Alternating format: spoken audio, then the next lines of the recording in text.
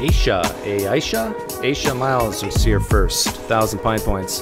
I don't know why my planned event streaming doesn't work, so I have to go straight to live now. Well, welcome. Kamil's going to be here in just a second, but before he does, I want to introduce the 12 disciples. Because I don't just take it for granted that these 12 disciples actually existed in history. They could have. Don't get me wrong, they could have, but there's many reasons to think that a lot of these guys that you see before you, I'll put myself in the Judas square, actually never existed. So I want to, when I was a Christian, it was really tough to keep all these disciples straight. And there's like, what, 3 sets of brothers in here, maybe even 4. It's hard to say. And their names keep changing from one thing to another. So I'm going to introduce these guys one at a time as quickly as I can, and then I'm going to play some Christians, what they have to say about who these people are and how they died, and then we'll get Kamil to give his thoughts on it. So Peter is also known as Simon Peter, not to be confused with Simon. He was also known by his Hebrew name Cephas. He was the son of Jonas, brother of Andrew. So there's our first set of brothers. Peter and Andrew were brothers. Probably fishermen, and unreliable. Well, tradition says that Peter was crucified head down in Rome. He's head down because he didn't want to be like, he was unworthy compared to Jesus, so he didn't want to have his head up. He wanted to be special, have head down.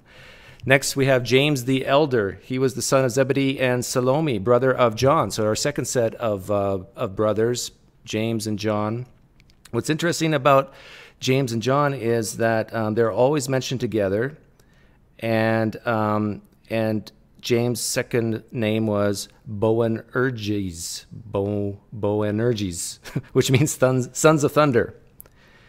And I remember when I was a Christian hearing about that, and that kind of freaked me out a little bit, of that the James and John were almost like twin brothers, and they were sort of like Castor and Polydeuces, who were also sons of thunder, the Zeus, the god of thunder.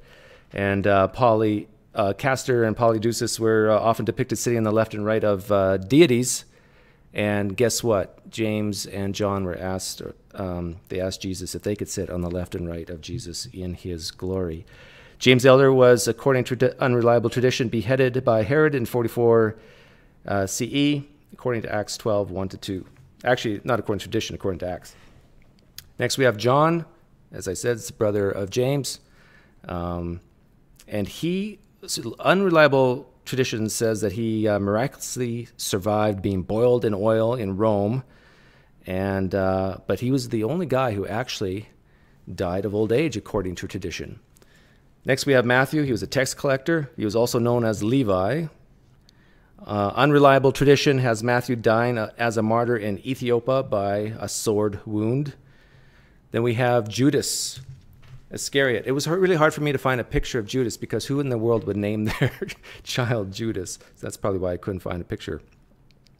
He is the disciple who betrayed Jesus for 30 pieces of silver. He was a Judean, whereas the rest of the disciples were Galileans. He died by either buying a field and falling, causing his guts to fall out, as it says in Acts 1:18, or he died by hanging himself. It all depends what part of the Bible you read. But of course, if you're an apologist, you can harmonize that. Simon the Zealot. Unreliable tradition says that Simon, not to be confused with Simon Peter, was crucified. But we know almost nothing about Simon because he wasn't very popular, unlike the Simon you see in front of you. Next, we have Andrew, who I said before was the brother of Peter. He was originally the disciple of John the Baptist. According to unreliable tradition, Andrew died by being flogged and crucified in Greece over a 2-day period on an X-shaped cross. He wanted to be different than Jesus. He was unworthy, so he wanted to be crucified on an X-shaped cross. You see a pattern here, how they wanted to die not exactly in the same way as Jesus because they felt unworthy? It seems he suffered more than Jesus because he died over a 2-day period, according to unreliable tradition. James the Younger. He's the brother of Jude. So we have another set of brothers here, Jude and James the Younger, these two guys. He is the author of the Epistle of James, according to some. That almost didn't make it into the canon because James is very works-based. If you ever read the the book of James, it kind of is in nice tension with what Paul has to say. Also, according to unreliable tradition, James died as a martyr and his body was sawed into pieces. Not a good way to go. Next, we have Philip, was probably a poor fisherman who became popular in the Gospel of John, just like Phil McGraw became popular on the show Oprah. He is often confused with the Philip in the book of Acts chapter 6, verse 5. Unreliable tradition has him dying by hanging, and he asked for his body to be wrapped in papyrus instead of linen because, of course, he wasn't worthy to be buried like Jesus. Again, another pattern emerging here. Bartholomew, or Bart for short, also known as Nathaniel, some scholars believe he's the only disciple that came from royal blood or nobility. When the disciples went out to restaurants, Bart would always pick up the check, but I'm sure the other disciples would take care of the tip. Unreliable tradition says he died as a martyr by being flayed alive with knives or whips in India or present-day Turkey. We're not sure. Next, we have Jude, who's also called Thaddeus, also called Labius. However, in Luke 6 and Acts 1, he's also called Judas instead of Jude, so he can be confused with Judas Iscariot, maybe, sometimes. Not to be confused with him, though, because he was Judas the Zealot, not to be confused with Simon the Zealot. Unreliable tradition has it that he died a martyr in Persia by arrows. Then we have Thomas. Thomas was known as the doubter. According to unreliable tradition, he was stabbed by a spear in India after being commissioned to build a palace for the king of India. And then these are the 12. But remember, Judas Iscariot died, and he was replaced by Matthias, who was stoned and beheaded. And of course, we have Paul, who's not on here, but he's maybe like the 13th apostle. He was, according to some sources, beheaded by Nero in 67 CE. So these are the 12 disciples, and I made it pretty clear when I was saying how these guys died that it's according to unreliable tradition. Now, some Christians out there might be thinking, no, that's we have good reason to think these traditions are true and so forth. If you're that type of Christian who thinks that, let me play something for you here. I made a few clips of Christian apologists, pastors, and so forth, and some New Testament historians saying that these older traditions that came far after Jesus, let's say in the 2nd, 3rd, 4th, 5th centuries, 6th centuries even, they're unreliable and you shouldn't trust them. So here's Sean speaking first. What's the evidence they actually died as martyrs? And we don't have time to look at all 12, plus James, the brother of Jesus, and Paul. We're going to just briefly touch on 4, and I'll tell you how you can track this down and study this to your heart's content if you want to know. But I'm going to show my cards for a minute. In all my research on this, hundreds of hours, I think of the 12 apostles, James and Paul, we have good historical confidence 4 of them died as martyrs. And 2 are at least minimally more probable than not. So 4 out of, let's say, 14, Sean McDowell's saying here he's confident about. Remember, where do I get 14 from? Actually, it's probably 15. The 12 disciples plus Judas Iscariot's replacement, Matthias, that's 13, plus Paul's 14, plus James, the brother of John, not to be confused with James the elder or James the younger. There's so many Jameses. That's 15. If you want to see the way a legendary account of the empty tomb looks, look at the later apocryphal Gospels, which arose in the second half of the 2nd century after Christ and later. And there you do have these sorts of features like the resurrection of Jesus itself being witnessed by a crowd of hostile witnesses and the Roman guard and all the rest. So here we have William Lane Craig admitting that you shouldn't really trust these later Gospels or traditions because, man, they say a lot of fantastical stuff that are way more fantastical, way more miraculous per se than, let's say, walking on water or multiplying loaves and fishes. You begin to read the apocryphal works, you get, I think, the sense of the Spirit of God who shows you what the ring of truth is. These books don't have it. These books, the 27 that belong in the New Testament, do. Simon Peter said to them, to the rest of the apostles, "Let Mary leave us, because women are not worthy of life." Jesus said, "Look, I shall lead her so that I will make her male in order that she also may become a living spirit, resembling you males. For every woman who makes herself male will enter the kingdom of heaven." You want that in your New Testament? Ladies, do you want that in your New Testament? Yeah, it's funny. This is a very uncomfortable thing, but what if it was true that in order for a woman to enter the kingdom of heaven, she has to become spiritually like a man, like a male? If it's the inspired word of God, then it's the inspired word of God. I think the way that it says in the New Testament, the way women are saved is through childbirth, is it not? Is that any better, Dan Wallace? So here's another example of why Christians even say these later writings are not reliable, because they're just crazy. Well, there's some problems with these apocryphal Gospels. They were late, sometimes centuries later than the New Testament. But the key is that they were late. They were 2nd century documents or later, even as late as the 8th century. Secondly, although they were popular with the masses, church leaders rightfully condemned them as silly and sometimes as heretical. You get a sense that these books are loony, they're bizarre, they embellish things. And when you read this literature, you go back and you read the New Testament and you say, it's really subdued. When they even talk about the miracles of Jesus, they give you great details, but they don't have they don't have this embellishment that goes all over the map and says, we have a Jesus. They don't have this embellishment. These later writings, the Gospels don't have this embellishment like these later writings, really? Like the temple being torn in two and dead people coming out of the graves. Well, we don't take that literally, right? It's hundreds of feet tall when he comes out of the grave, that kind of a thing. So just to sum up what Dan Wallace is saying is, look, you really shouldn't trust these writings because they're late. Now, this will be a theme. If we don't trust the reliability, the historicity of these things because they're late, then you shouldn't trust the martyrdom stories because they're late. And as Sean McDowell said, maybe we can only trust 4 at best. Other question, is there any other writings on Jesus' life before his ministry, but after he hit like 12 or 13 years old? Are there any records of his life other than what's not in the Bible? You mean before he was like 12? When he was a teenager in his 20s, because he didn't become a minister until he was like 30. Yeah, that's a good question. Well, nothing that would be reliable. You've got the infancy Gospel of Thomas that has some really weird stories about Jesus. One is he was working with his dad as a carpenter, and his dad cut a plank too short, and he's like, I'm not going to make any money off of this. And Jesus said, "No problem, Pop." And he goes over and he stretches the plank to the right thing. Third.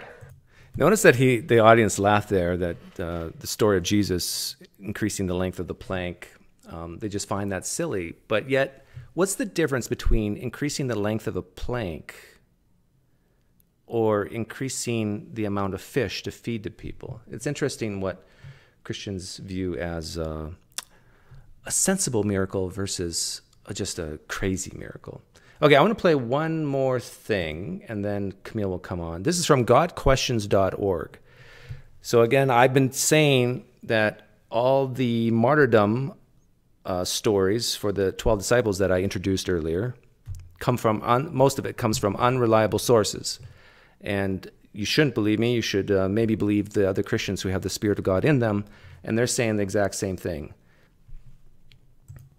The only apostle whose death the Bible records is James.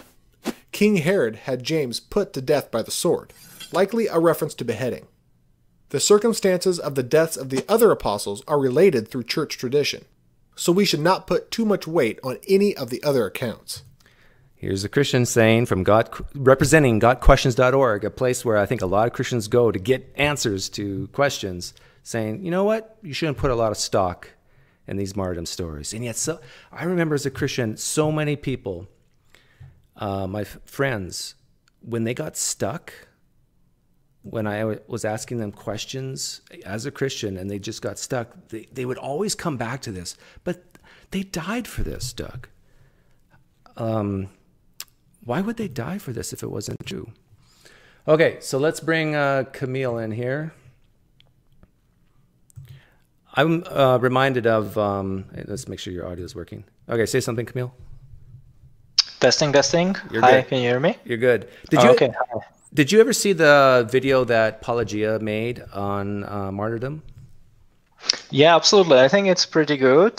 So I want to make sure that we don't repeat anything that he said. So after watching this, go and watch his one. Yeah. So it's pretty short, I think. It's probably going to be like 10 times shorter than this stream. Well, maybe not. We'll see. But I want to repeat what Apologia said at least 60 seconds worth, because I think it's very important.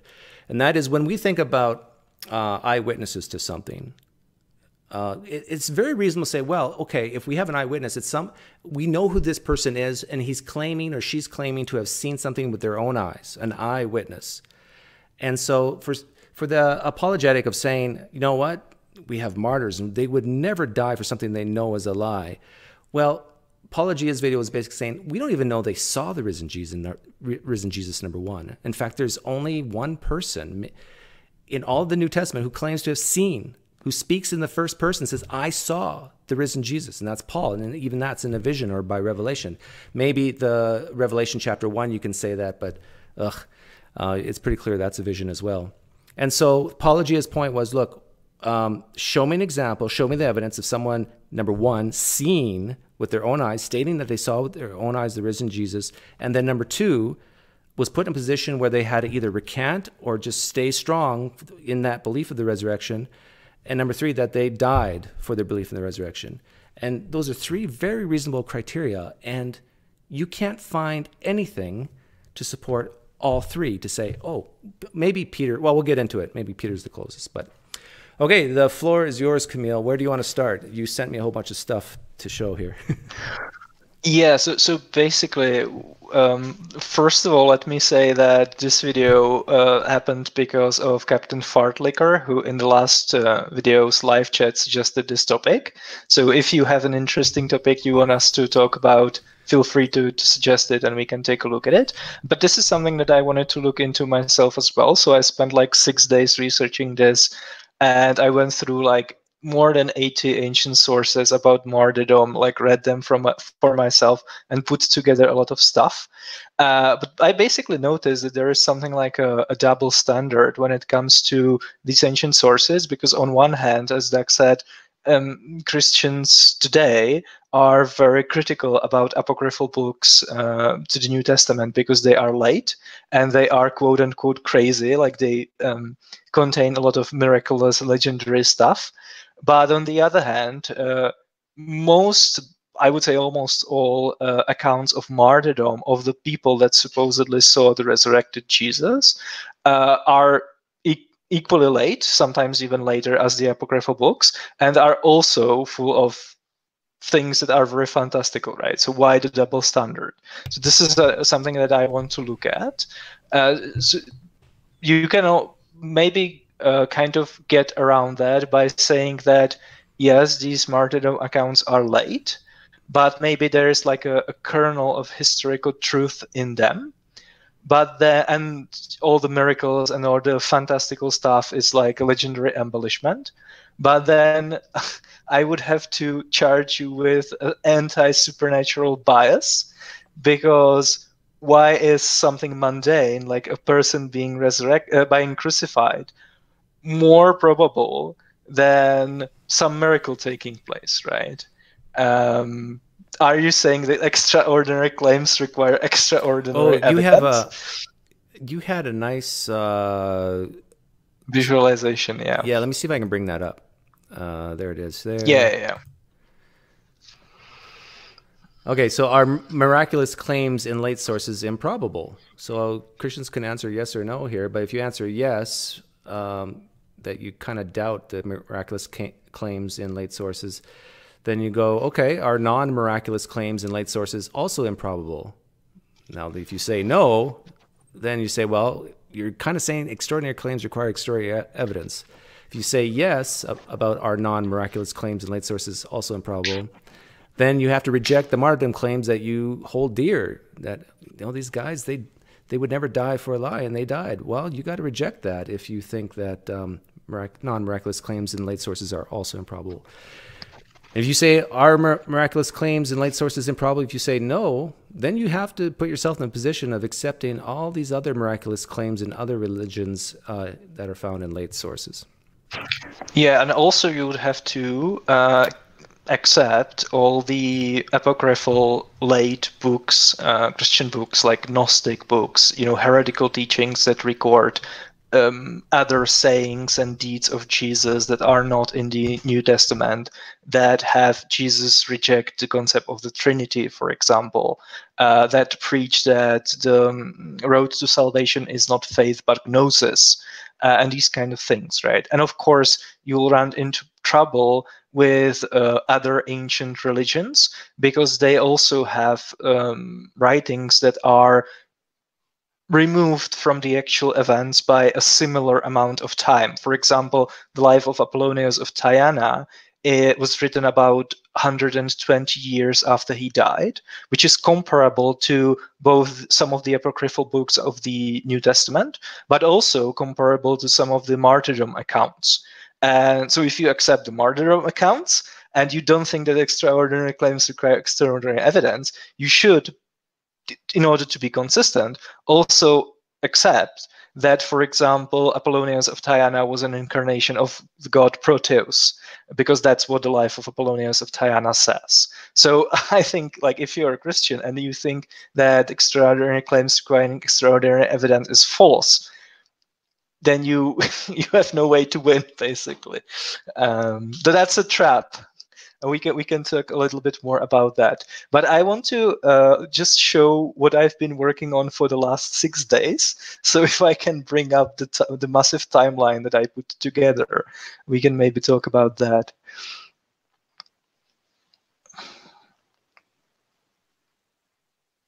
Not sure if you can fit it on the screen.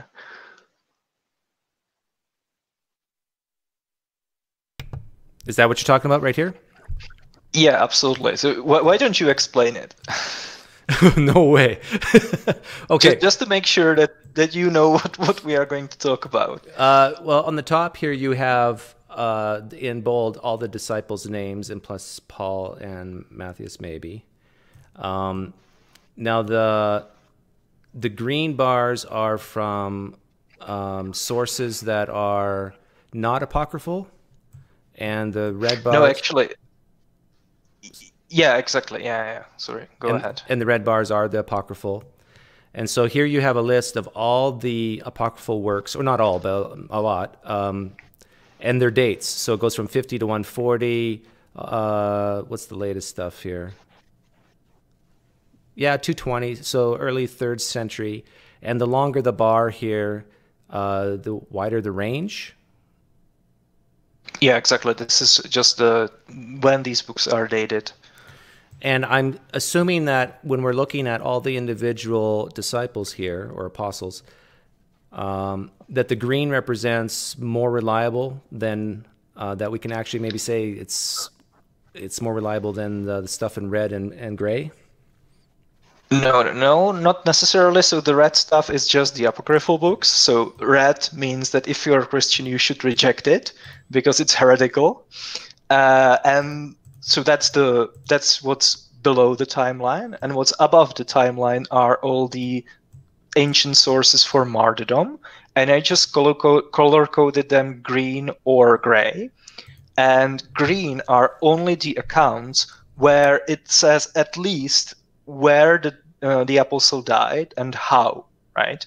Because in a lot of these other instances that are in gray, the text just says that the person was martyred, and it doesn't really give you any accounts. Like in vast majority of these sources, there are no details at all. It's just like one paragraph or one sentence. It just says Peter was martyred, but it doesn't tell you how, when, where, by whom, why, and it doesn't give you any details about like what the crime was, what the trial was like, what Peter said in his defense and stuff like that. So only the green stuff at least tells you where and how the person died. Okay, so if you're a Christian, and you want to try to defend the martyrdom of Jesus, of the apostles, you should focus, in your opinion, you should at least focus on the green stuff because at least you have specifics, some specifics of the martyrdom, correct?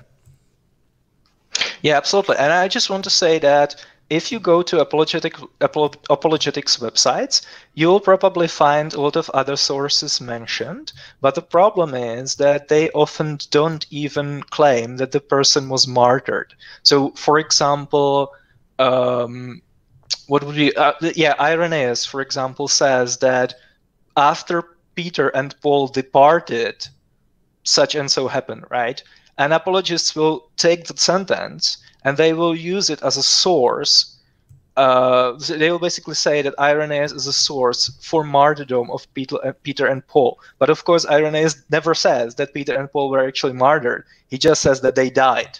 But he doesn't even say that. He just says that they departed, right? Which presumably means that they died.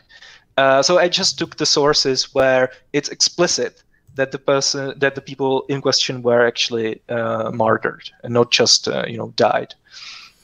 Okay, I think I left it up long enough, so if anybody wants to go back and freeze the video, they can look up all those sources for themselves. So who would you say is the best martyrdom story? Who has the most evidenced martyrdom? Yeah, sure. Yeah, we can just very quickly go through the apostles, because I've spent like almost a week working on this, so it would be a shame if it's up on the screen for like 1 minute. Right? Okay, so which one? What do you want me to bring up? Let's just start from the top. Okay. So what we were just looking at. First thing which is really interesting is, so who exactly qualifies, right? Because presumably the apologetics goes that the difference between apostles and other martyrs is that the apostles knew that, like, they saw the resurrected Jesus. So if they were lying, they were in the position to know whether Jesus was really resurrected or not. But at the same time, it also includes Paul, who didn't see Jesus between the resurrection and the ascension, right? Like when Jesus appeared to Paul, it was after he ascended. So Paul technically is in no different position than Christians today who also believe that Jesus appeared to them, right? Like there, you can find people just the Pentecostals you can go to. You can even find people who claim that Jesus appeared to them the same way he appeared to the apostles, like they, for example, touched Jesus, right? So I was actually thinking, even today, we could produce additional martyrs like Paul just by taking these people and having them tortured, because if they fail to recant, that's like more evidence for Christianity, right? But then the interesting question is, what if like only 50% of them recant and 50% don't? Does it mean that Jesus, like the probability of the resurrection is only 50%, right? So Paul technically, I think, shouldn't be on the list, because from within the story, there isn't really any difference between Paul and someone who claims to see Jesus today. That point you just made about Christians becoming martyrs even today, I'm reminded of talking to, what's his name, Jonathan Pritchett on Braxton Hunter's channel. And I asked him the question, would you be willing to say, I forsake the Holy Spirit? As an actor, as a paid actor, could you say that line, I forsake the Holy Spirit? And he said, yeah, because God knows my heart. He knows that I'm just a paid actor and I really don't mean it.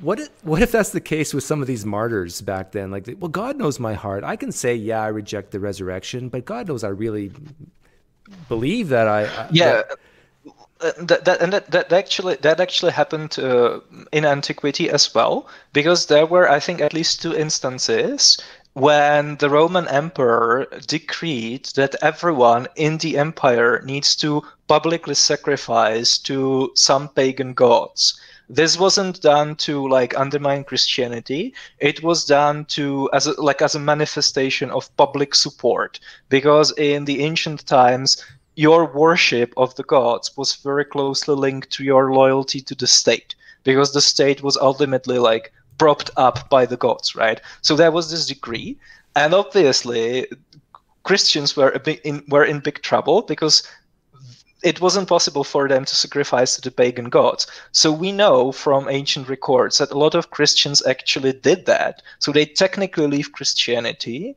because they didn't want to face persecution, and then they wanted to come back. And as far as we can tell, their rationale was that, yeah, we sacrificed to the pagan gods, but we repented afterwards, so now we kind of want to be let in. And we have writings, for example, by Cyprian, where he's kind of wondering whether these people should be let into the church because they were apostates at some point, right? So we even have evidence of that happening in the ancient times. Yeah, if God knows your heart, then what's the big deal of recanting just for fun? Because God has work for you to do on this earth. You know, you have to bring people into the fold, evangelize, and you can't do that if you're dead. So God knows your heart. What's one little lie, right? To save. Okay, so let's quickly go through. Let's start with Peter because he was the first one on my list when I made the introductions. Talk about Peter's martyrdom. Yeah, sure. So just to correct what you said, the upside-down crucifixion, that's actually a very popular myth. So the first source where the upside-down crucifixion shows up is the Acts of Peter. And in it, he says that the reason why he wants to be crucified upside down is because people, like when babies are born, they are born head first. So that's the reason. He never says that it's because he doesn't want to die the same way Jesus died. That's just like a popular myth. And I think that because, you know, martyrdom is not necessarily an extraordinary claim, and we have a lot of good evidence that Christians were martyred, and people being martyred is not like miraculous or anything like that. So I think for Peter we have actually pretty good evidence. Most importantly, it's because the Gospel of John 21:18, I think if you want to bring up picture number 4, it actually seems to allude to the martyrdom of Peter. So presumably when the Gospel of John, which is usually dated to like 90 to 100, so it's presumably the latest of the canonical Gospels, it has this line. It's right at the end. Jesus says, "Very truly I tell you, when you," meaning Peter, were younger, so on and so forth, and it ends up by saying, "Someone else will fasten a belt around you and take you where you do not wish to go." So this is taken usually as Jesus prophesying that Peter is going to be martyred. And the explanation is that the author of the Gospel of John, when he wrote the Gospel, already believed that Peter was martyred. And that could have been true, or he could have been mistaken. In either case, he put it into the Gospel. And if you buy that this is a reference to martyrdom, I think this is pretty good evidence that Peter was martyred, right? Like, I have no problem taking that. Just like there are, for example, Greek philosophers who were martyred. Socrates is, of course, the most famous examples, but there are actually others who refused to recant some of their beliefs, and they were tortured and executed. And in some cases, the evidence is actually pretty late. But just because it's not an extraordinary claim, you need that strong evidence to support it, which is fine. But the problem is, of course, that this doesn't say anything about the circumstances. In some cases, the evidence is even worse than that. If you bring up picture number 2, that's again another ancient text that's presented as evidence for Peter's martyrdom. But as you can see, it's even more up in the air. This is from the Ascension of Isaiah, which is a 2nd century Christian document, it's basically a forgery. It claims to be a vision that was received by the Old Testament prophet Isaiah, but it was actually written in 2nd century by a Christian author. And it talks about basically Satan, who is here called Beliar. And he mentions the 12 apostles of the beloved, who is Jesus, of course. And it says one of the 12 of the 12, one will be delivered to his hand. And this is used as evidence of the martyrdom of Peter. The rationale is that one of the 12 could be Peter, and the 2nd century author of the Ascension of Isaiah, therefore, must have known that Peter was actually martyred, right? So this is the kind of evidence that we are dealing with. And the first really solid description of why and how Peter died are the Acts of Peter, who are usually dated to the end of the 2nd century. And they actually give you the details. So they actually tell you what Peter did, why he was martyred, and stuff like that. So you can read about it. But the problem is that it's obviously ahistorical. It's not even supposed to be a history, like a historical work. It's basically a novel. A lot of these Acts of Apostles that record their preaching and martyrdom are actually written in the genre of a novel. It's often a romance because it features a couple who, a young man and a young woman, who, instead of getting together in a loving relationship, which is usually how ancient romances ended, they convert to Christianity, they are baptized, and instead of having a romantic relationship, they devote themselves to chastity. So it's technically a romance, but it's subverts the expectation of the reader about how a romance should end, in order to promote Christian values like sexual purity, chastity, and stuff like that. And of course, in the Acts of Peter, for example, Peter publicly preaches in Rome. A lot of Romans are converted, including knights and senators, which is absolutely impossible. The idea that in 60s, 1st century, there were senators who converted to Christianity in Rome is absolutely crazy. And what's interesting is that Peter isn't arrested because of him preaching the resurrected Jesus or something like that. What happens is that he converts wives of some powerful men to Christianity, and these wives then decide to leave their husbands and devote themselves to chastity. So they don't want to remain in the household of pagans, and they don't want to have sex with them, which of course contradicts the teachings of Paul, who says that if there's a mixed couple, then they should stay married. But Peter is arrested by one of these husbands, who gets angry because his wife no longer wants to have sex with him, and he's crucified for godlessness. And this is actually a theme which is very common in these martyrdom accounts. So the apostle is actually arrested not because of what he preaches, because he usually in these acts he preaches publicly. There are massive crowds of people following him. Nobody seems to have any problem with that.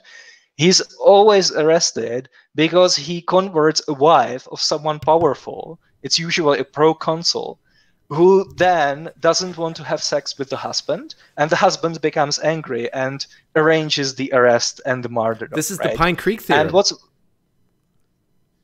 yeah, that's an interesting thought. Because the Pine Creek theorem, for people who don't know, is my theory is that women have converted more men to Christianity than the Holy Spirit could ever do. And what Kamil is saying is the reason why a lot of these apostles were martyred is not because they were preaching the resurrection or they wouldn't recant. It's because they got the wives of these important people to convert to Christianity, and then they wouldn't sleep with their husbands. Yeah, well, it's kind of the reverse, actually, of the theorem, because if the theorem was correct, then the husband would become Christian, right? But here, the husband is kind of playing a role of the villain, because he, just like the romantic couple, kind of embodies the Christian virtues like sexual purity, chastity, and stuff like that. The husband, the jealous husband, is kind of an embodiment of the pagan vices. So he's enraged, he's very angry, he's obsessed with sex and stuff like that. So that's why these apostles are martyred. And it's true that in these Acts of Apostles, the apostles are usually given the opportunity to escape. Because usually there is a crowd of people who's kind of cheering them on, and they offer to arrange their release, or they are demanding their release. But in these Acts of Apostles, the apostles usually decide to like voluntarily go through the martyrdom and avoid being rescued. So it's that theme is definitely there. Like the martyrdom is voluntary. Nobody is forcing them to go with that, and they have the opportunity to get away. But these stories are just like, they are not even supposed to be historical, and they contradict what we know about how Christians were actually persecuted. So the apostles are not asked to sacrifice to the altar of the emperor, for example, which is how that was one of the biggest problems pagans have with Christianity, right? Like Christians refused to worship the emperor as a god, which was like a symbol of loyalty to the Roman state. They are not questioned about the resurrection, teaching the resurrection. They are allowed to preach in public. Nobody obstructs them. And the reasons for their arrest and martyrdom are completely different. Okay, so they weren't... So that's Peter. They weren't killed. Well, Peter at least wasn't killed because of his belief in the resurrection, is what you're saying. It's because of other reasons. In the earliest accounts, and as far as I remember, in none of the accounts that actually gives any details. And the same is true with the Acts of Thomas, the Acts of Andrew, the Acts of Paul, the Acts of Philip. And what you also notice is that they are very similar. Like these Act stories are very similar. They usually follow like the same pattern. There are like similar characters. Some of the scenes are the same, basically. Yeah. And what's important to realize is that like they are not supposed to be histories or biographies or anything else. They were intended to be ancient novels, and we have other examples of ancient novels that are not Christian martyrdom accounts, right? So we can like analyze them from the literary standpoint, and we can assess their historical value on that basis. So I would say it's just like not a reliable source of information about what actually happened to these people. Okay, and then to sum up Peter, basically you have three greens here. So you have in the early fourth century to mid 4th century, and late 2nd century, you have three sources where it gets into the details of the martyrdom of Peter, and then that's it. Yes. And also, like these apocryphal acts, some of them are actually heretical. Like if you analyze the Christian teachings that they espouse, it's not orthodoxy.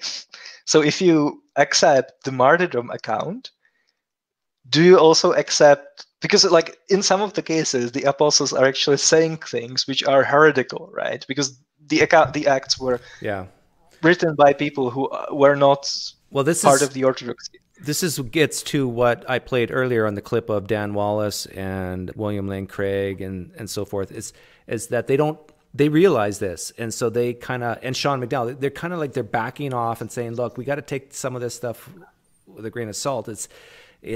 We can't be sure that this actually happened because it was written late and it has all these weird fantastical claims and so forth. But now you're adding to, besides the fantastical, you're saying that they were heretical. Yeah, I mean, so in preparation for this, I actually read McDowell's book, Fate of the Apostles. It's very good in terms of going through all these sources. In terms of like what's he doing with them, I would say it's the second worst after Richard Bauckham. But it's a good resource. And it's interesting that he doesn't want to accept what these martyrdom accounts teach about Jesus, about the nature of the Trinity and stuff like that. But he still wants to use them as like reliable historical accounts about what happened to the apostles. So he says, yeah, they are late, they are embellished with legendary stuff, but there is like a kernel of historical truth in them. So for example, when it says that, I think it's Andrew, gave someone miraculous diarrhea, that's later legendary embellishment, but we can still trust the account because it says that Andrew was martyred. And when he does that, when McDowell does that, He sounds exactly like Bart Ehrman. Hang on. What did Andrew say about diarrhea? Yeah, so there is a scene where Christians are gathered in the house of a proconsul, who is like the main villain, and they are basically hiding there. It's like their secret place of congregation, and the proconsul is like coming back home, right? So there's the situation where they need to escape very quickly, and in order to buy themselves some time, Andrew just gives him diarrhea. So he's like miraculously spends a lot of time in the toilet, and all the Christians can sneak out of the house. That's one of the details in these accounts. That reminds me of That reminds me of the movie "1,000 Ways to Die in the West." They had the duel scene, and the guy gets diarrhea. But anyhow, yeah. Okay, so are we done? But my point is that like Sean McDowell sounds exactly like Bart Ehrman, right? Because he wants to he wants to discard all the miraculous stuff because it's late, legendary, and probably heretical, and he wants to like mine the golden nugget of historical truth, which is fine if he wants to do it. That's fine. But then he needs to commit himself to the claim that extraordinary claims require extraordinary evidence, and that things that we don't see happening in nature today are like inherently less probable than normal, like ordinary stuff, like someone being crucified, for example. Yeah. And if he wants to do that, that's fine, but he needs to be consistent. Yeah. So basically, we were saying, if you're going to accept these martyrdom claims just because it helps build confidence in the believers of Christianity, you should really start to accept all these other claims found right next to it, and not just cherry pick. Yeah, and miraculous claims in other religions, because then in those cases we also have sources that are just as late, like in the same range. Okay, let's go. Let's move on to James and John, because they're next on my list. They are actually. Yeah, they are actually. So the sons of Zebedee, right? Yeah, right at the top here. Okay.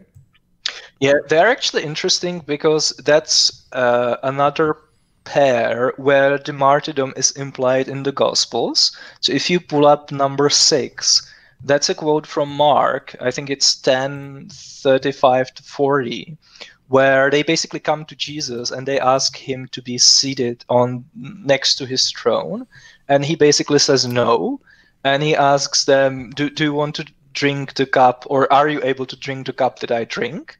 And they say, yeah, we are able. So he says, okay, the cup that I drink, you will drink. And this is usually intended or understood as Jesus saying that, okay, the two of you are going to be martyred just as I am. Because every time the cup is mentioned, it's basically like a metaphor for martyrdom, right? Or suffering. It's either a cup or a crown. Like it's often said that the martyrs win a crown of martyrdom. So yeah, in this case, we have an attestation to their martyrdom in 70s, which is pretty early. But if you actually accept this goes against what a lot of Christians say, that John was the one guy who died of old age because of natural causes, because they need him to live long, so he would have written the Gospel of John later on. Yeah, I want to get to that, but just let me make one point before. So if you accept that the cup means martyrdom, then you should also accept that Jesus prayed not to be crucified in the Gospel of Mark. I think it's in chapter 14. He says, Abba, Father, for all things are possible, remove this cup from me, right? So if you think that cup means martyrdom, that's really weird. Like, really, Jesus prayed to himself not to be crucified. He didn't want to go through the crucifixion. Right, like that's difficult, but Christians, at least a little bit. Christians have a good answer for that, or I shouldn't say good, but an answer for that. They just say, well, that's the human side of him. You know. Yeah, I think in some later Gospels, this is even made like more explicit, where right after that, Jesus says, the soul is willing but the body is weak or something like that, right? So they want to make explicit that the reason why Jesus does that is because it's like his human nature. But in the Gospel of Mark, it actually says that he was like distressed, right? He was really like freaking out because he basically got scared, which is an interesting thought. Like if you read the Gospel of John, that's not the same Jesus, basically. It's a completely different character. I spoke of this verse in my intro when I introduced the 12 disciples at the very beginning. Do you believe that James and John actually existed in history because of this verse? I mean, like, does this verse make you doubt that they existed? Yeah, I think a little bit because of the similarities with the Dioscuri, right, with Castor and Pollux. But I have to say that I don't buy the premise that there is a mimesis of Homer. But I have to say, like, I haven't done any detailed research myself into it. I want to take at some point at least a week to read through Dennis MacDonald and stuff like that. Like, I only know about it basically secondhand. And I remember 15 years ago or so, I was still a Christian, and I remember reading this. I had skimmed over it when I was a kid, of course, and I'd read the Gospels before, but this really hit me like a ton of bricks, that James and John were known as basically the sons of thunder, just like the sons of Zeus. And thinking, my goodness, this does not sit well, that this is really sounding like a borrowing or a plagiarism from Greek mythology. And that caused me a lot of doubt, or some doubt at least. Yeah, I mean, it's obviously, like, even if it's true that the mimesis is there, that doesn't necessarily establish that the people are invented, right? Like, it could be the case that they were really like two brothers, and it's just that the author of the gospel decided to depict them this way. But the problem is that if you take what we know about them and you remove all the stuff, then you basically have nothing left, right? You have just names. Yeah. So does it even make sense that these characters and the way how people think about them actually existed? Probably not, right? But you rightly pointed out that this implied martyrdom actually seems to contradict what we read about them later, specifically in the case of John, son of Zebedee, right? So Gospel of Mark seems to imply martyrdom. Then Papias, who is everyone's favorite when it comes to early attestation of gospel authorship, says that both James and John were martyred in Jerusalem. But the problem is that then basically everyone else says that John died peacefully in Ephesus, which is in Asia Minor, of natural death. And he apparently lived to be very old, because he was exiled to the Isle of Patmos, where he wrote, of course, the Revelation, and he was released during the reign of Trajan, which means that he lived either Trajan or Nerva, I can't remember now, but he lived to 90 CE basically, so he would have to be very old. So yeah, there are conflicting accounts, and in some later sources, for example, in John Chrysostom, in one place in his writing, he says that both James and John were martyred, but in other place he says that only James was martyred and John died of natural death. Right, and it seems to be the case that this disagreement was motivated by theological reasons, because there were some Christians who did not like the book of Revelation, so they wanted to disconnect it from James, an apostle, and they wanted to say that it was actually written by someone else named James, and this is not the son of Zebedee, one of the top three guys, basically. That were with Jesus all the time. So that's actually interesting. So here we have conflicting accounts. According to some sources, he was martyred. According to others, he died of natural death. And when it comes to James, he's obviously beheaded in Jerusalem. He's one of the people who are martyred. He's beheaded by, I think, King Agrippa. But it again, Acts don't give any details. It's in Acts 12. It just says about the time King Herod laid violent hands upon some who belonged to the church. He had James, brother of John, killed with a sword. So no details. We don't know like why he died. Whether he was asked to deny the resurrection and stuff like that. What do you say to Christians? Because I remember talking to Jonathan McClatchy about this a long time ago, and what he says, well, the whole idea of Christianity is based on the resurrection of Jesus. So when it doesn't say exactly why they died, it's a very reasonable assumption that they died for the resurrection of Jesus. Well, yeah, that's fine, but the problem is that we are talking about these people specifically, right? So the argument from martyrdom has a lot of moving parts that all need to be in place in order for that argument to work. Some of it was listed in the Apologias video, right? So you need to show that the person had the opportunity to recant. You have to show that, for example, if they recanted, they would actually be released, because in case of the persecution by the Jews, these people would be condemned based on the law of Moses. And of course, nowhere in the law of Moses it ever says that if you recant, you are not stoned, right? So let's imagine that an apostle is arrested by the Jews for preaching the resurrection. He recants later. He would still be stoned, because the law of Moses doesn't say anything about recanting, right? It doesn't give you that out.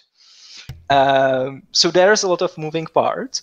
So you cannot argue that just because Christians were usually martyred in a certain way, these specific people were also martyred a certain way, right? You need to argue about the specifics, because it's you, the Christian, who are saying that these people are in some special position, different from just ordinary Christians, right? They are special because they were the ones who supposedly saw the resurrected Jesus, right? So it's not enough to say if they were martyred, they would be martyred like this way for this reason and stuff like that. Well, you just said, you said something that I think will actually resonate with Christians a lot, and that is, think about an Old Testament person who commits adultery and is about to be stoned, and they recant of their adultery. They repent of their adultery. They say, sorry, I will change my ways. I really don't want to be an adulterer anymore.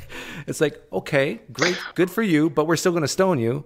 And the law of Moses would still apply to these Jews in the 1st, 2nd century. Yeah, now I mean, think of all the instances where heathens are killed in the Old Testament, right? Like there are entire nations who are slaughtered, basically entire cities, just because they were basically worshipping the wrong gods, or they were descendants of the wrong brothers and stuff like that. In case of the Canaanites, right? So like the Jews never asked them, "Do you want to worship Yahweh?" They just killed them because they were heathens. They are worshipping other gods. So. Yeah. Okay, so we talked about Peter, James, and John. Do you want to go to Matthew? Yeah, we can go to Matthew, no problem. Okay. So what do we have for Matthew? It's not a lot. What's really funny, actually, is that there is one account which lists apostles who died naturally. It's cited by Clement of Alexandria. It's a guy named Heracleon, who I think was agnostic as well. And he differentiates between Matthew and Levi. So he thinks that they were two different people, even though Christians usually believe they are the same person in order to harmonize the Gospels, right? Because I think in Matthew, the tax collector is called Matthew, but in Luke and Mark, he's called Levi. But according to this very early source, they were two different people. So again, you have to do some cherry picking. What's the name of the source? Sources in order to. It's Heracleon. He was I think he was agnostic. He was like, yeah, and he put together a list of apostles who died of natural causes, and he includes a couple of names that, of course, are later contradicted by other martyrdom accounts. And he lists Matthew and Levi separately as two different people. So that's And why you you had the can- dotted line in here. Okay. Yeah, exactly. And you can't even say that, like in the original Greek, it's meant to be the same name, because there is actually, I think, Philip in between them. It says Matthew, Philip, and Levi, if I understand correctly, right? So they are clearly meant to be two separate people. Yeah, this is exactly why guys like Robert Price doubts that a lot of these disciples even existed in history. Yeah, I mean, there was a lot of confusion about the names, right? Like even in the martyrdom accounts, Matthias is confused with Matthew, James, son of Alphaeus, is confused either with James, brother of Jesus, or James, son of Zebedee. Simon the Zealot actually is confused with two different people as well. Either Simon, son of Clopas, who was the second bishop of Jerusalem, or with Simon, the brother of Jesus, who is mentioned in Mark 6. Philip, there are two different Philips, one in Gospels and one in Acts, and they are also confused, for example, by Eusebius. So there was a lot of people with the same name, and it was very difficult for Christians to keep straight who's who. Like even today, scholars are arguing how many Johns there were and who wrote what and what the details of their lives is. And of course, my favorite topic, I'm in the extreme minority of scholars. Well, I'm not ex-scholars, but I am on the side of the extreme minority of scholars who think that Peter and Cephas mentioned in Galatians are actually two different people. So Peter if you read the Pauline epistles, when Paul mentions Peter, when he mentions Cephas, he's actually talking about two different people who were then conflated into one person that we know as Peter today. Almost nobody thinks that, but I think this is very probable.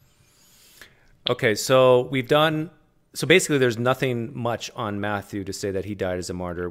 Peter, we have some stuff, some specifics, but it's again late, and why accept it? James and John, we have conflicting reports. Some sources say he was martyred, some say he wasn't.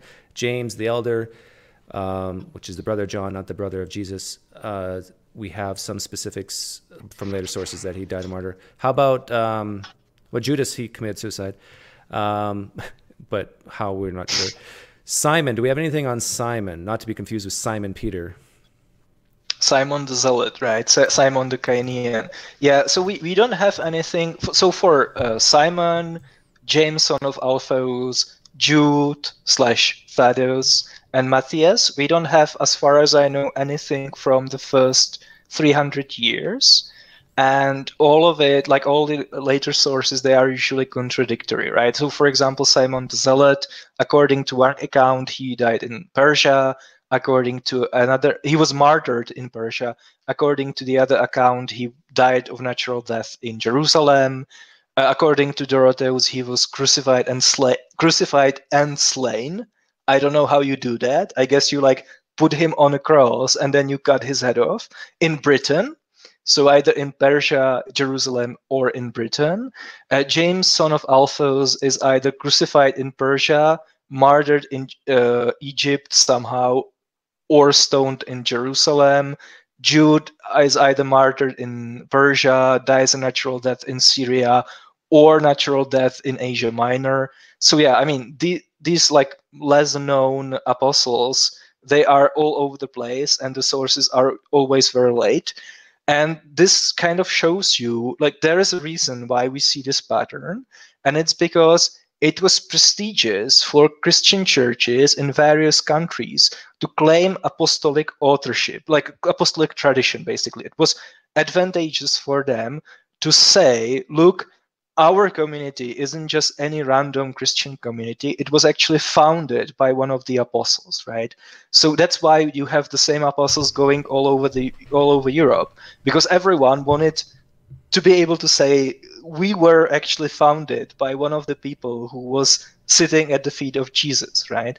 And if you claim this apostolic tradition, then it kind of makes sense to also have a martyrdom story, which places the apostles' death in the location where the church existed. And there are other reasons. For example, martyrdom sites as early as 4th century were actually destinations of pilgrims, and pilgrims bring in money.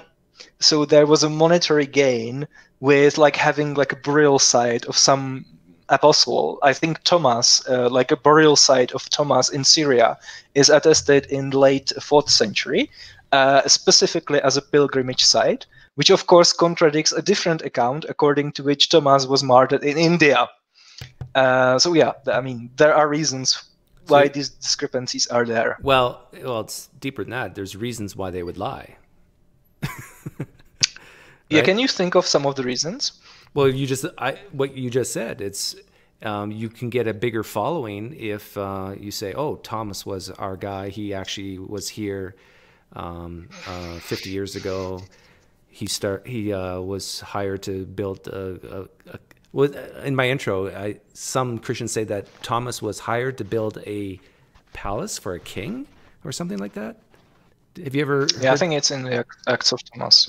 Yeah. And so anyhow, yeah, there's motivation to lie, just flat out lie and say these disciples were here because now we get people coming to our church. It's like Shaquille O'Neal. He starts a restaurant in Las Vegas. People will go to that restaurant just because Shaquille O'Neal started that restaurant, even though he's almost never, ever there. They'll say, "Oh, hey, me and my buddies, we ate at Shaquille O'Neal's restaurant in Vegas the other day. Isn't that great?"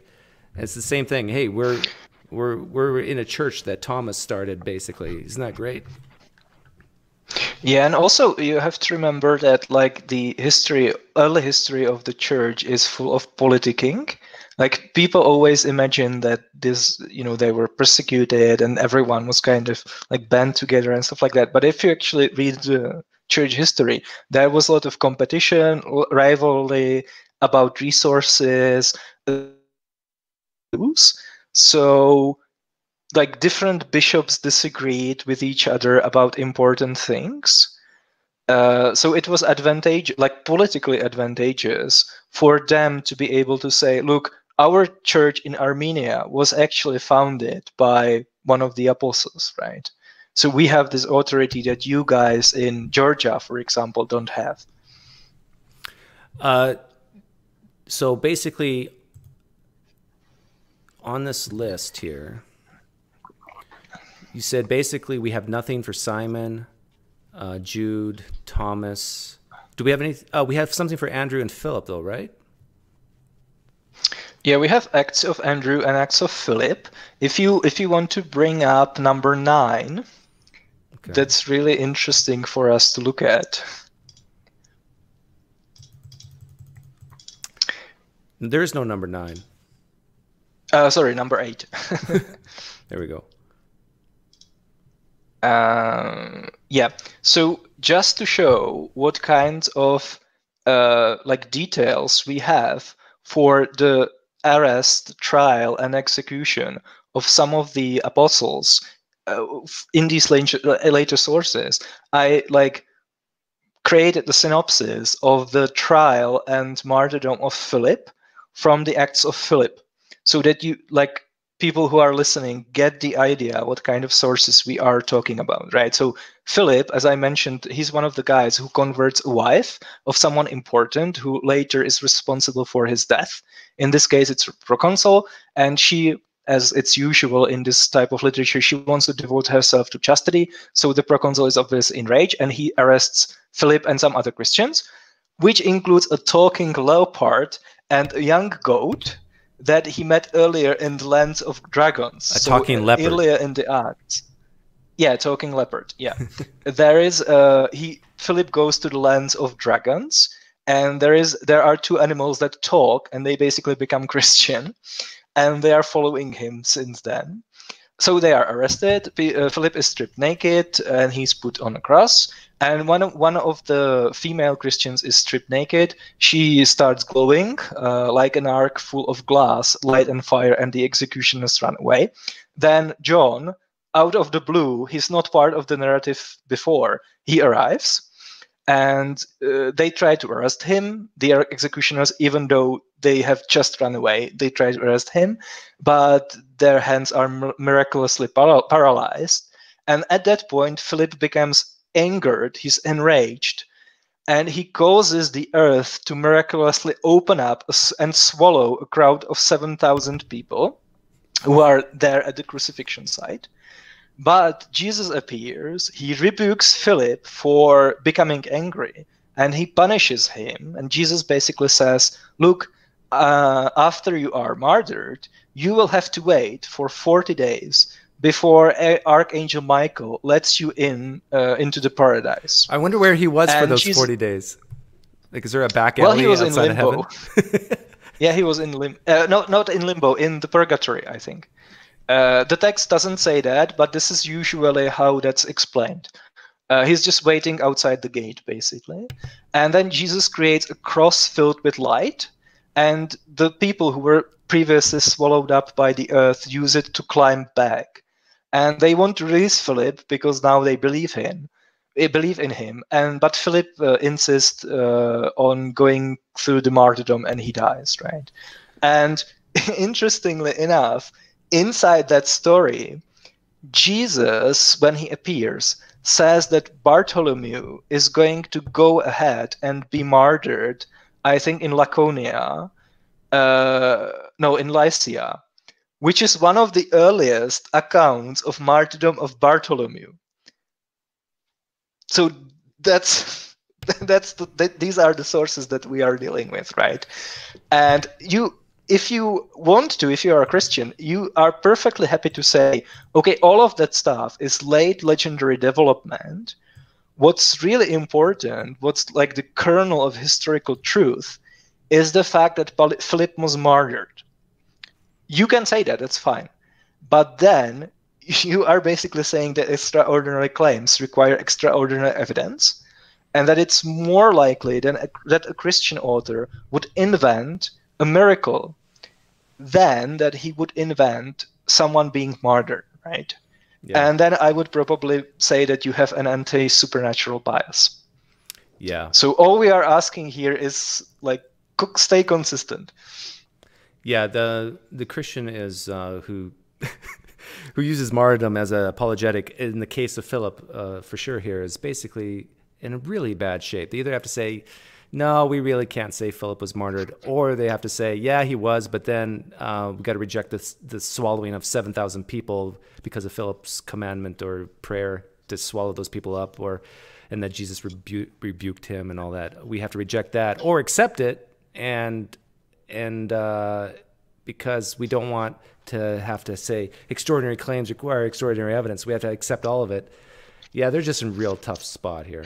Yeah, and if you, of course, if you accept it, if you accept the miracle stuff, then to be consistent, you have to accept miracles in other religions, because we have sources that are like comparatively late, like Apollonius of Tyana, for example. So you lose either way, I think.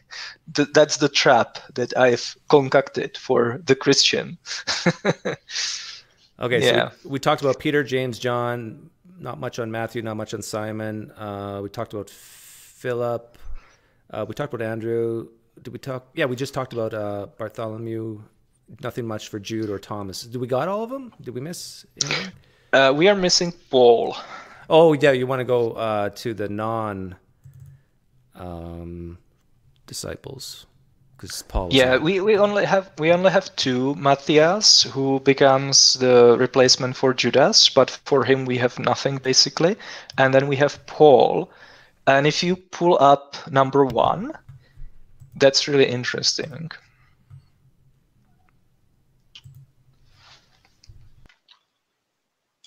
Yeah, so basically for Paul, again, we have like the first clear account is the Acts of Paul, and it's not much better than Acts of Philip. Like, for example, when they chop off Paul's head, milk for some reason just spills out of his neck and like sprays the executioner. I always imagine if you saw Kill Bill, like every time someone's head is chopped off from that in that movie, it's basically the same, except it's milk, not blood. And then Paul appears actually to Emperor Nero. Like there is an appearance of Paul to Nero, just like Jesus appears to people, Paul appears. And it's actually very common in these acts. After the martyrs are executed, there is like their appearance to someone after they're dead, basically. So that's the same level of sources that we are dealing with. But this is something that everyone is tripping over when it comes to martyrdom accounts, because it supposedly shows that Peter and Paul were martyred. Is the first Clement. It's the epistle of Clement of Rome. It's actually a forgery, but it's usually dated, I think, to like 80 to 130, if I'm not mistaken. Let me just quickly check that. Yeah, 80 to 140. And it's so if this is like factually correct, then it's a very early account of the martyrdom of Peter and Paul. But the problem is, it doesn't actually say explicitly even that they were martyred. And I think in case of Paul, it's actually a very early evidence of natural death, probably in Spain. Because if you read it, the first paragraph is about Peter. It just says that he went through many labors and went to his appointed place of glory, which can mean anything, really, right? I didn't put it on the list because it's ambiguous. And I didn't want to trigger too many Christian apologists, because they always bring this up as like the best evidence that we have for Peter and Paul. So in case of Peter, I think it doesn't explicitly say that he was martyred. It just means that he went to his appointed place of glory, which can just mean that he has like some super palace in heaven, even better than everyone else, because he was the best apostle.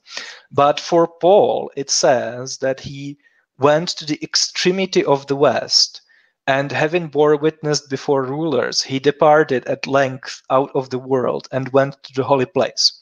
So first of all, it doesn't say that Paul was martyred, which I think that if Paul was actually martyred, like if it was true that he was beheaded in Rome by Nero, and this guy knew about it, Clement of Rome knew about it, he would actually say so.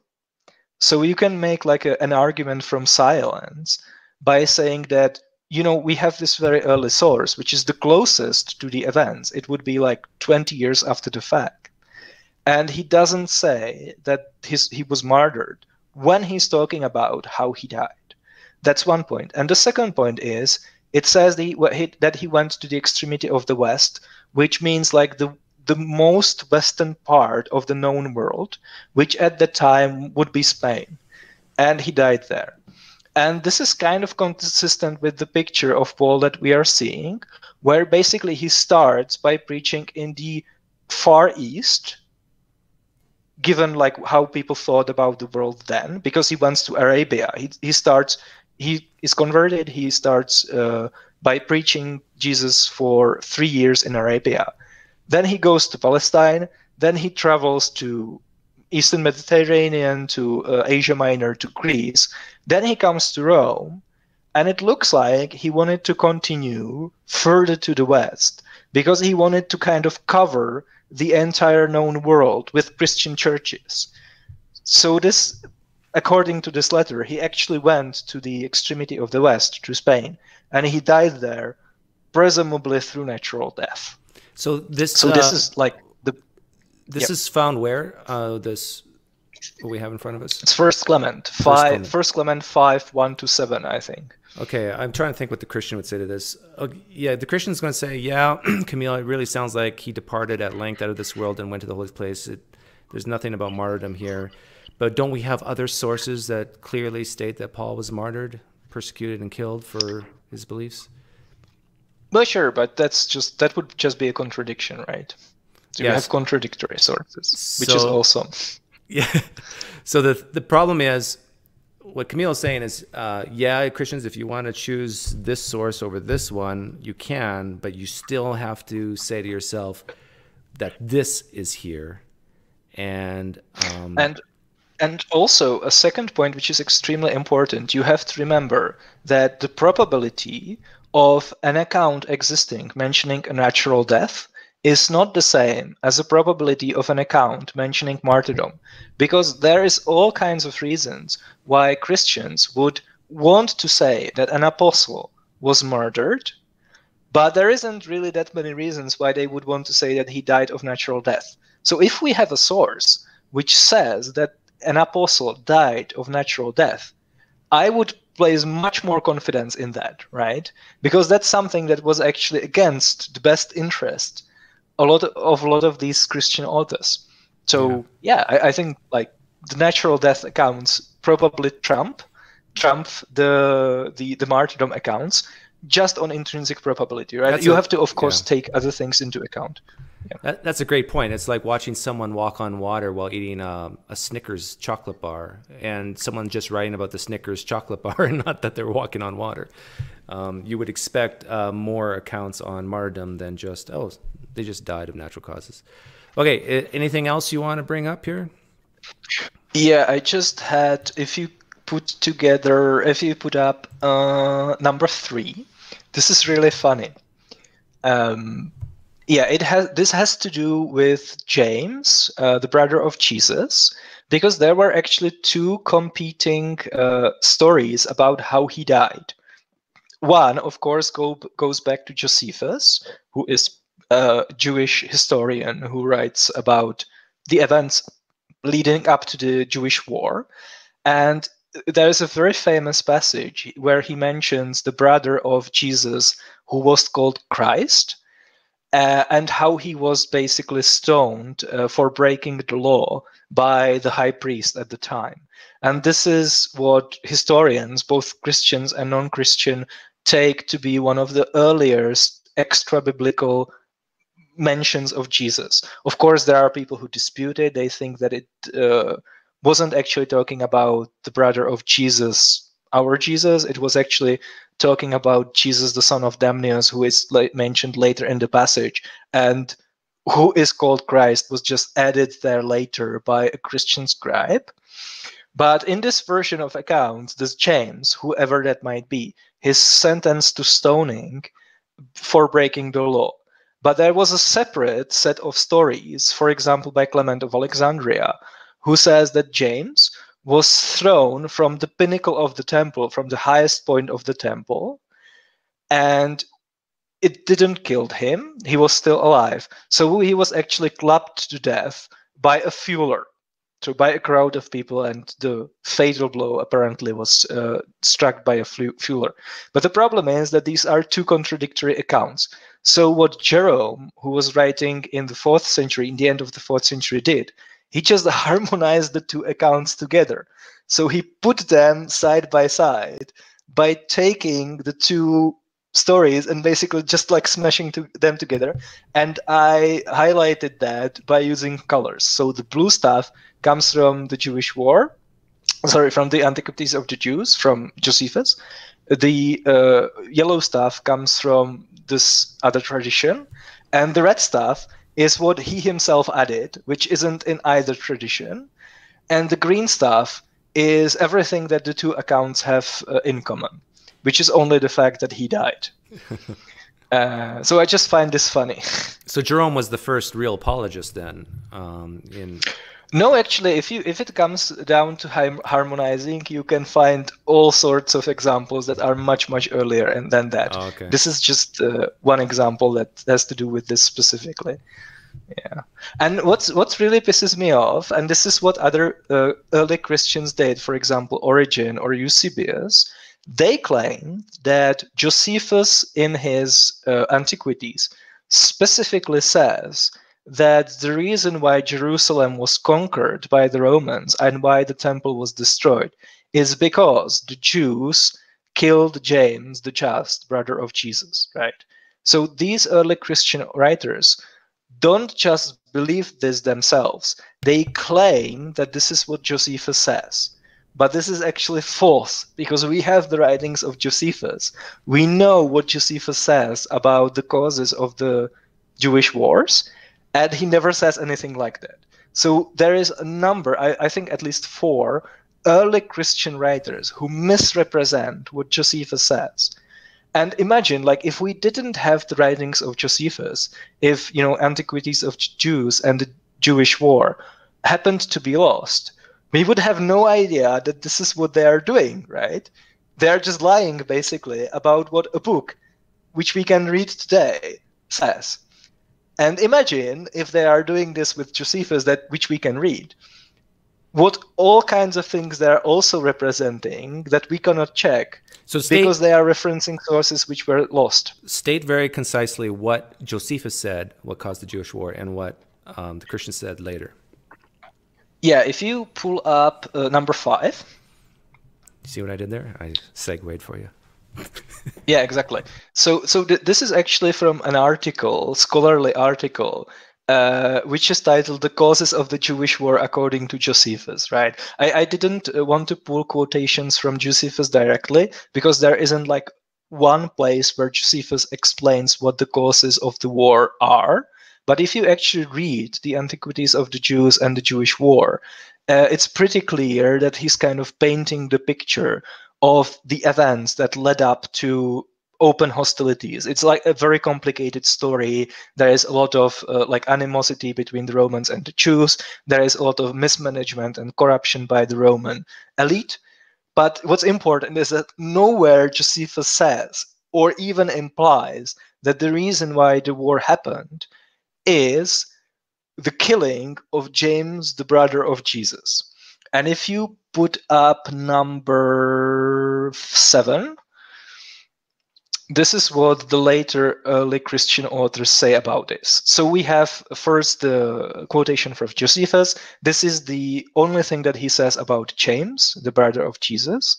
And then we have Origen, Eusebius, and Jerome, who all specifically claim that Josephus said that the reason why the war happened was the killing of James. And Eusebius even like invents a quotation, a direct quotation from Josephus, which doesn't exist, right? So it seems he's directly quoting Josephus, but that quotation is actually nowhere to be found in Josephus. And you can kind of even see why these Christian authors want to say that. If you read, for example, Origen, because they are basically claiming that this is a hostile witness. They say, look, Josephus wasn't even a Christian, he was a Jew. But even he himself says that the reason why the Jewish war happened was the martyrdom of James. This was like a divine justice, right? Divine retribution by God for killing Jesus's brother. But they are just misrepresenting Josephus. That's insane, right? These are the people that we are relying on for all kinds of things, not just martyrdom, but like the history of the church in general. The authorship of who wrote the Gospels, yeah. So some of the people who say we can be confident in who wrote the Gospels are basically lying of what Josephus said. Is that fair? Exactly, yeah. You can't apologize for that. Like, you can't come up with an explanation, I think. You would have to really like twist yourself into a pretzel, as I think Bart Ehrman often says. So yeah, that's it. This is what I've been doing for the last week. I'm happy that I did that because I wanted to go through all of these sources myself, because, I want to know the truth. And it was an interesting exercise. I got to read a lot of martyrdom accounts and stuff like that. It's funny, like some of them are like really engaging novels. One of them is really like a horror, because the apostle is said to this city of cannibals that of course is fictional. We don't have any records of it existing, and there are really like descriptions of gory details of what the cannibals do to people and how they like eat their eyeballs and stuff like that. So some of it is fun. Some of the miracles are hilarious, of course, like miraculous diarrhea. But when it comes to historical reliability, I think I would stick with what we have for Socrates, for example, which is of course a martyr that has a very good historical attestation about him. Okay, I'm going to sum up here, but before I do, if anybody has questions on this topic, we're only going to answer questions on this topic. Write them now. Tag me at Pine Creek or at Kamil. Kamil, are you logged into the YouTube stream? No, just have them tag. Just tag me. Okay, so watch for my name as well. But let me sum up here. Christians stop it. Stop using the martyrdom apologetic. And here's why you should stop. Because your own people tell you to. When I say your own people, I mean other Christians. And some of them you respect. Guys like Sean McDowell says stop it. He says maybe for 4, maybe 6 at best, but stop it. Because these are not reliable texts. These sources, how we know it. Dan Wallace says something similar. William Lane Craig says something similar, that these are coming from later traditions and legends that have fantastical claims. So if you do pick and choose certain traditions and say, yes, I'm confident in my Christianity because of these martyrs, then you have to admit that you're picking and choosing based on extraordinary claims require extraordinary evidence. And now you're back to doubting the resurrection itself, because that's an extraordinary claim without extraordinary evidence. They're not going to agree with that. But and keep in mind that besides Paul, there's no one in the New Testament who identifies themselves and says they actually even saw Jesus. And we are not even sure if they had the opportunity to recant. And even if they did recant, as Kamil said earlier, the law of Moses said they should still be put to death, at least by the Jews. So, is that a good summary? You want to add anything to that summary?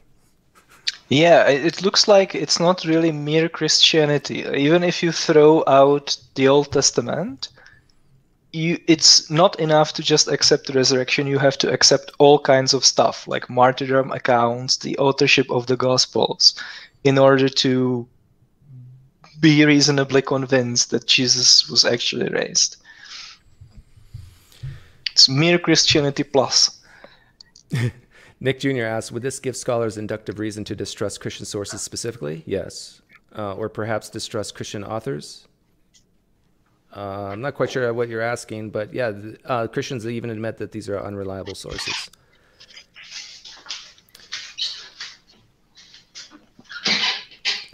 Trevor Lynn says the miracle of diarrhea. Christ's followers were scattered throughout the lands from the miracle of diarrhea. Yeah, it says it.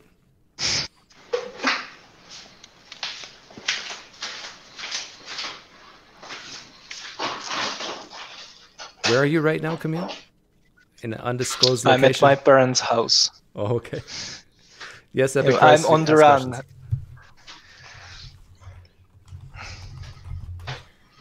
I think we've upset a few people. Yeah, I think I should probably disclaim that we're not denying that Christians were persecuted and martyred. That obviously happened. We have a lot of very good evidence for that, and it's obviously tragic. Like if something that happened today, I would be the first person to defend a Christian against persecution, right? We are just, as good historians, evaluating evidence for specific claims about specific people. Yeah, and when you say that you don't doubt that some Christians were martyred, you're not saying that therefore means that they saw the resurrected Jesus, or that they had the opportunity to recant and all those things. Yeah, well, I mean, even if all the parts in the martyrdom argument are in place, it still is only a problem for a hypothesis that the apostles intentionally lied about the resurrection. But if they were honestly mistaken, if they believed that they saw a resurrected Jesus but actually didn't, which is something that I think happens all the time in all religions, then they would still be willing to die, especially if they believe that it's going to give them the first-class ticket to the paradise, right, or to heaven. Epic Christ asks, who did Paul kill? Who did the Apostle Paul kill? Actually, does it even say that the Apostle Paul killed anyone? It says he persecuted the Christians. It doesn't actually say he killed any of them. Yeah, there is a hilarious story. If you remember, one of the ways how James was killed was that he was thrown from the pinnacle of the temple. In some accounts, he's actually thrown from the top of the stairs, and that's how he dies. And in one account, he's thrown from the top of the stairs. He survives, but the person who kind of ignites the incident is actually Paul.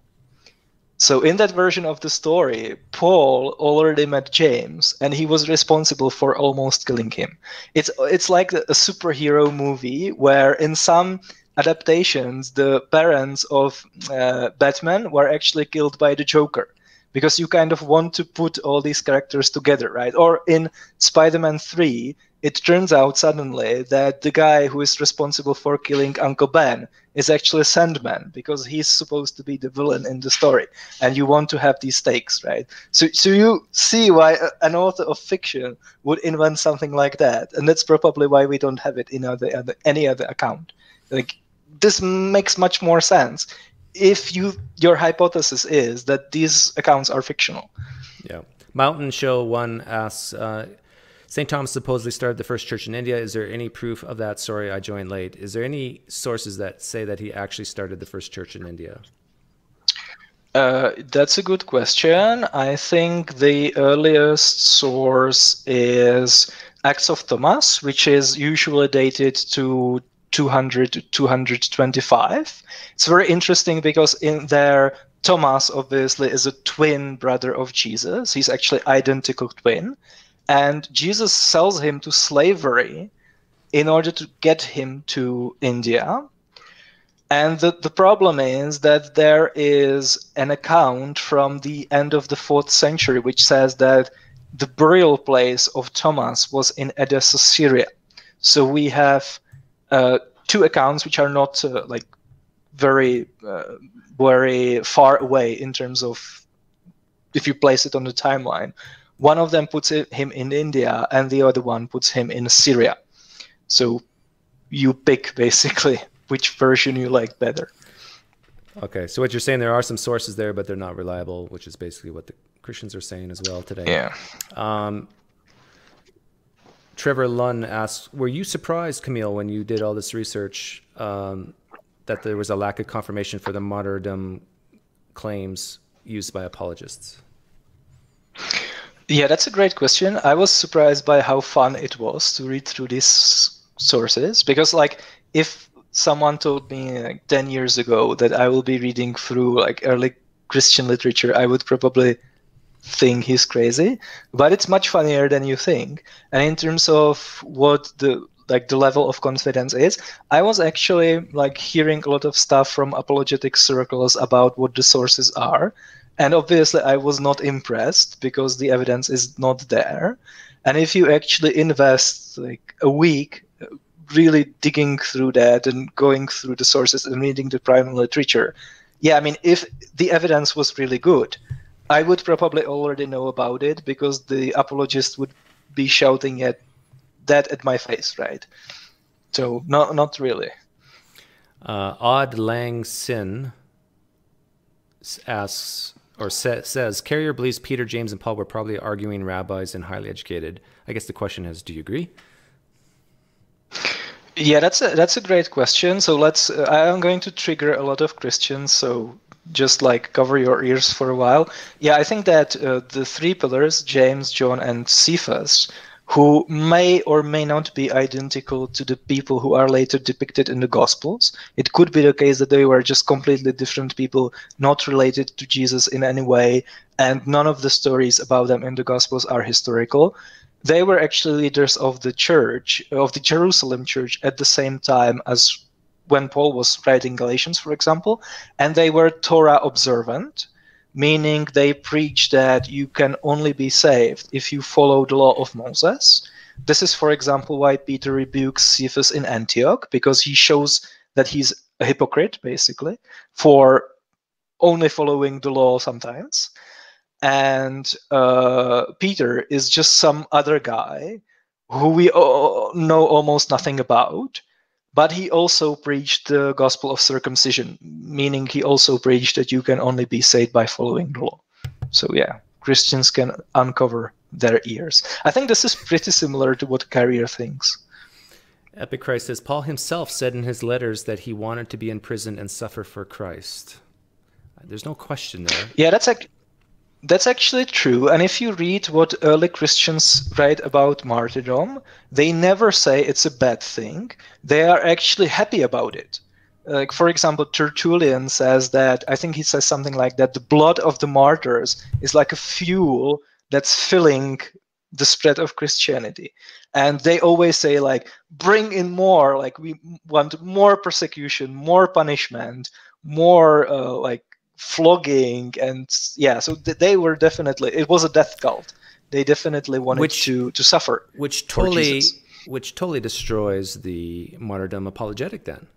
It's like, why would they die for a lie? Or, well, I guess it doesn't destroy that part of it, but it destroys the idea that they want to survive, they want to live. They want to die for Christ. And so they would say, bring the martyrdom on. Yeah, I think the way how it destroys the apologetic is that, yeah, Paul was in prison many times, he was flogged, but he was never martyred. Like it, like imagine, look, Paul is arrested, he's put in jail. Why is he not brought before a Roman judge, showed the image of the emperor, and asked to burn some incense to it, right? Like actually the earliest, if you are a Christian, the earliest and most detailed description of Paul being judged by King Herod and by a Roman governor is in Acts. And what do they say to each other? They say, we don't have any crime to charge Paul with, right? They let him go. And the only reason why Paul doesn't survive is because it's him who appeals to the emperor. So even in Acts, everyone says, like, we don't have any problem with Paul. What are you talking about, right? He doesn't preach anything offensive. There isn't anything criminal about what he says. That completely destroys the apologetic, because even Acts itself says that there wasn't any problem with preaching resurrected Jesus, right? Yeah. Yeah, that's good. There was no problem with preaching the resurrection of Jesus, because in Acts, why is Paul not killed by, I think it's Festus, the Roman governor at the end of Acts?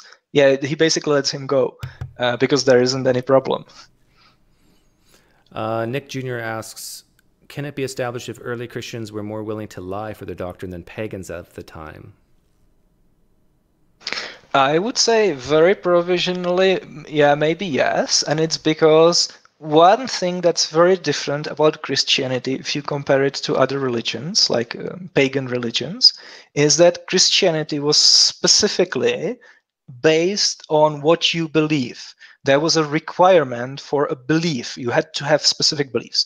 If you look at other religions, pagan religions, it was much more often about following the rituals exactly, right? That was the important thing. You can even see that, for example, in Judaism. Like if you read through the Torah, it has a lot of descriptions of sacrifices that are supposed to be followed exactly, like which side of the altar you are supposed to sprinkle the blood and stuff like that. But it doesn't really go into that much detail about what you should believe and should not believe about the nature of God, for example.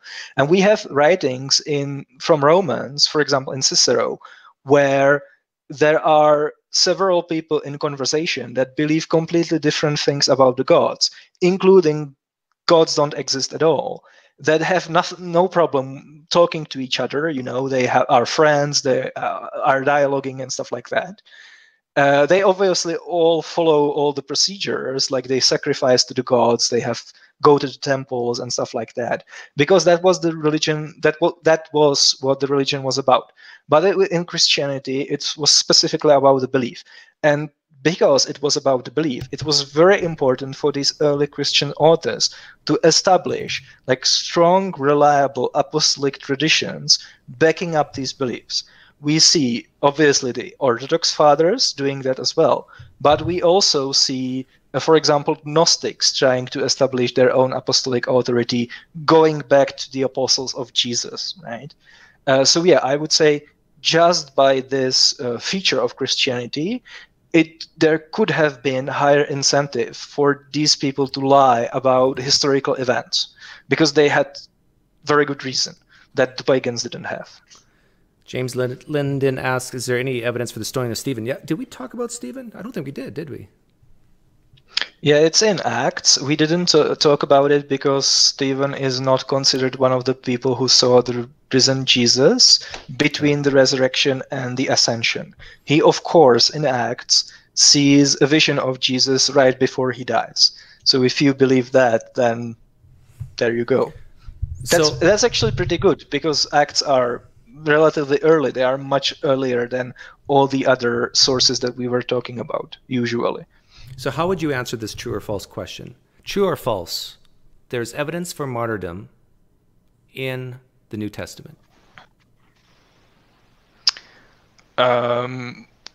Yes, obviously, like true. And which ones? Out of all the... You mean a martyrdom of specific people? Oh, sorry, disciples, yeah. Of the 12 disciples and Paul, and Matthias, because he replaced Judas, out of those 14, how many of those 14 would you say there's evidence of martyrdom within the New Testament? I would say Peter. That's fine. Like, I have no problem saying that Peter was martyred. That he died specifically because he was a Christian, just because the Gospel of John. I would say James because of Acts. Even though, like, my level of confidence is much lower because there's all kinds of problems with Acts, as like in terms of historical reliability, when it should be dated and stuff like that. And that's probably it, because the Jesus saying that the sons of Zebedee are going to be martyred, that doesn't have to necessarily be the New Testament basically commenting on these two people specifically being killed. It could just be a fictional story about martyrdom in general, which is just tied to these two people for literary purposes, right? So it doesn't even have to be the author of the Gospel of Mark knew that these two people specifically were martyred. That's why he put the story in. It could just be a fictional story where Jesus is commenting about martyrdoms. He says, look, you are going to be persecuted, expect persecution, because that's obviously what was happening to Christians when the Gospel of Mark was being written, right? Then you have Stephen, but the problem with the crucifixion, with the martyrdom of Stephen, is that it seems to be based on, and in general, the books of Acts seems to be based on the Old Testament books, specifically on 2nd Maccabees, which has really powerful martyrdom stories from of Jews from the Maccabean revolt, for example, the story of Eleazar, or the mother with the 7 sons and stuff like that. So it seems that these martyrdom stories are actually modeled after pre-existing stories of martyrdom from Judaism from the second century BCE. Okay, that's interesting. So basically, at best, out of the 14 or 15 candidates who walked and talked with Jesus, well, we don't even say about that about Paul. 2 at best were martyrs. And that I would maybe add James, the brother of Jesus, because I'm not convinced by the arguments that that's an interpolated passage, that wasn't actually in Josephus originally. So on the hypothesis that it was in Josephus originally, that Josephus intended to say that this is James, brother of Jesus, called Christ, and this is actually referring to the Jesus that we are talking about, right, then I would say 3. Okay. Yeah. But of those 3, that doesn't put any stock in the idea that they died. They wouldn't die for something they would know as a lie, or that they could have. Yeah, I mean, yes. If I was in the debate, like debating the resurrection, for example, I would have no problem just granting that for the sake of argument, because first of all, that only works against the idea that the apostles were lying intentionally, which I don't believe. Like, I don't think that Christianity started as a scam, basically. I think that if there were apostles who believed that Jesus appeared to them, they were just honestly mistaken. And I think there are very good hypotheses that can explain how that belief would arise if it was in fact mistaken. You don't need Jesus to be actually raised in order for the apostles to believe that Jesus was raised. Those two things, I think, are not connected. And so that's the first thing. And the second thing, I would just ask, okay, let's grant for the sake of argument that these apostles really saw the risen Jesus. What is your source for what they saw? Where can I read what they saw? And the Christian would, of course, have to point to the appearances, narratives in the Gospels. But if you accept those as historically reliable, then you no longer have to argue for the resurrection, right? Right. So it's kind of circular. Like the argument, the martyrdom argument only works if you presuppose that the appearances, narratives in the Gospels are reliable. Right. But if you accept that, you don't have to argue anything because you already believe the resurrection. Yeah. Yeah, that's why I titled this "Stop Using the Martyrdom Apologetic." Without looking, name the brothers, the 12 disciples who were brothers. Of who? Of someone? Yeah, like there's brothers in the 12. Which were the brothers? And the brothers Yeah, of who? John and James are the sons of Zebedee, so they are brothers. Ding, ding, James correct? the Just, who? Sorry? Correct. Yeah, James the Just, who is not among the 12, is a brother of Jesus. Simon the Zealot is maybe Simon, the brother of Jesus. At least he's conflated with him in some accounts. Yes, that's right. And there is James, son of Alphaeus, and I think someone else is also called son of Alphaeus. I think Matthew. Right? Yes. Yep. So, did you say Matthew and who? Matthew and James, sons of Alphaeus. I think James they the are both younger. Yeah.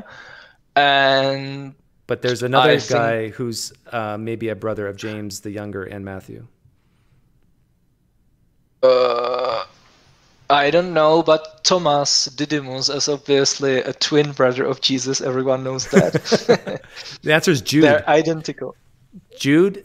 Some say that Jude, James the younger, and Matthew are all brothers. And you miss Peter and Andrew, that they're brothers. Oh yeah, that's the obvious one. Okay, so that was a family business. Okay. Yeah. Well, thanks for doing that. So I hope this all this research comes into handy when you get your PhD and whatever.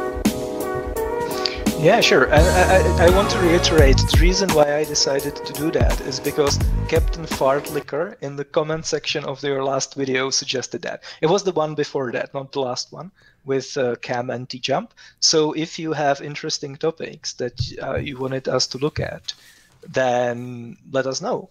I want everybody to know that Fartlicker is not his real name. He's also known as Bartholomew or Nathaniel or Thaddeus or Lebbaeus or Judas. Oh, Jude and Judas. Like some people say Jude, his real name was Judas. Did you ever hear that? Yeah, that was one of the most common names. It just means the Jew. So Jesus is literally betrayed by the Jews. By the Jew. Okay, so I'm going to start the music. Yeah. Okay. I'm going to... Poof. Poof. Well, that was fun. So you said you spent 5 days on this? 6 days, yeah. 6 days? On and off. Wow. Yeah, I wanted to read some of the, well, all of the sources, of course, anyway, so it's just sooner than later, right? I had to postpone reading the Jewish Apocrypha, which is also fascinating, like the Apocalypses, 1st, 2nd, 3rd, Enoch, and stuff like that. I think Sean McDowell did his PhD in this, or some thesis. Well, if that's true, then that's terrible, because That's in terrible. terms of like methodology of history and just like valid inferences, the book is atrocious. And you can read reviews. There is probably nothing I could say about that that hasn't already been said. Which book is worse, But Sean McDowell's or Bockham's? Bockham's definitely, and I'll tell you why. If you read Josh McDowell, like, you don't have to be smart in order to see immediately that what he's saying is like doesn't follow. But Bockham it's more difficult to see why he's wrong. Like, for example, a lot of people buy his research into frequency of names. So you need to know a little bit about statistics, for example, in order to see why that doesn't fall. Yeah, that's my ranking at the moment. Okay, well, my apologies to Jesus. He was scheduled to come on and join us today, but we ran out of time. Thanks, guys, for hanging out on a Saturday afternoon if you live in the United States. And what time is it there in Eastern Europe? It's exactly midnight. Oh, midnight. Okay, go to bed. Thanks, guys. See you next time.